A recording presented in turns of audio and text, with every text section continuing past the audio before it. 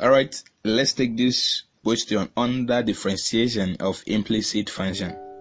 This question says find the derivative of x raised to power y is equal to y raised to power x. Hello, we have x raised to power y is equal to y raised to power x. Find the derivative with respect to x.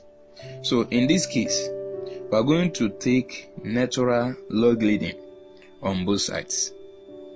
We are going to take the natural logarithm on both sides. So now let's see what we are going to do. We are going to say in x raised to power y is equal to in y raised to power x. Hello.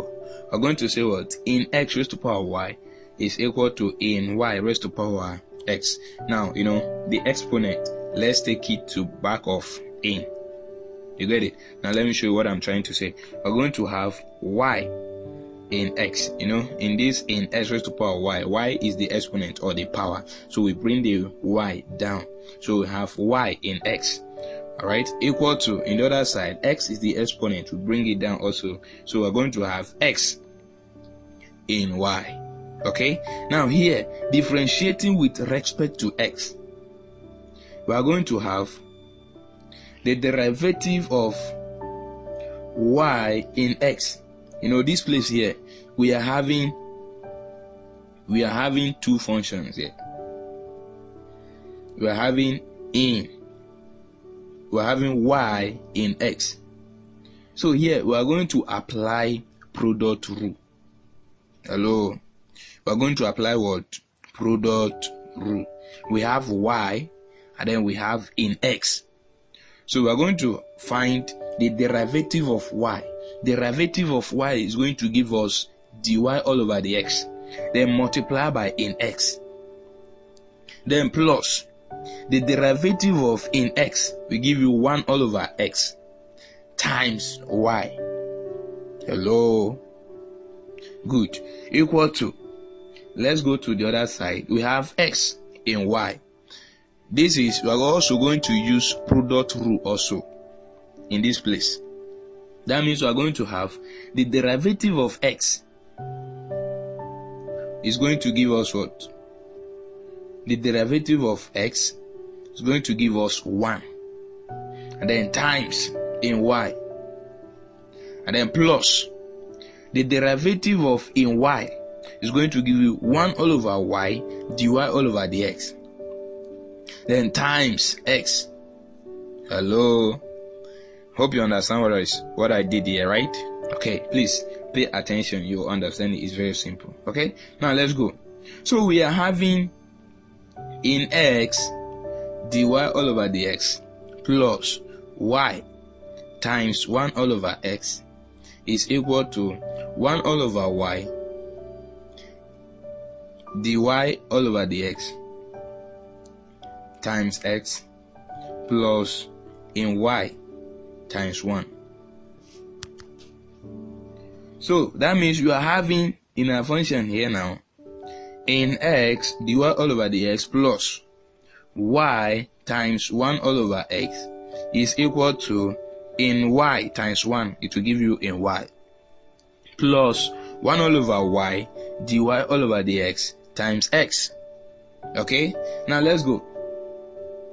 From here, let's open the bracket.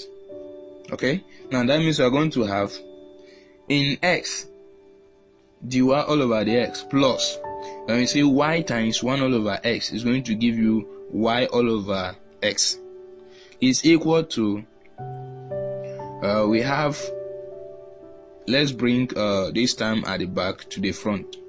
Okay, so when you are bringing it, you are going to say 1 all over y times x is going to give you x all over y, then dy all over the x, then plus in y. Okay, good. Okay, from here now, let's collect like terms. The terms that are having dy all over the x, let's bring them to one side. So we are going to have in x dy all over the x minus x all over y dy all over the x is equal to in y minus y all over x. Okay, good. From here now, let's factor out dy all over dx. Let's factor out dy all over dx because we want to make dy all over dx the subject. So when we factor out dy all over dx, we are going to be left with in x in the first time, then minus x all over y in the second. So equal to, in the other side, we're having in y minus y all over x. Here, let's properly make dy all over dx the subject. That means we are going to divide both sides by the coefficient of dy all over dx. So the coefficient of dy all over dx is in x minus x all over y. So that means we are going to have dy all over dx, open bracket, in x minus x all over y, divided by in x minus x all over y is equal to in y minus y all over x divided by in x minus x all over y. Okay, so finally we'll be having dy all over dx is equal to in y minus y all over x all over in x minus x all over y. So therefore, the derivative of the function x raised to power y is equal to y raised to power x with respect to x. It will give you dy all over dx is equal to in y minus y all over x all over in x minus x all over y. Thank you very much for watching. Please subscribe and also click the bell icon to turn on the notification. Alright, thank you. Let's take more examples.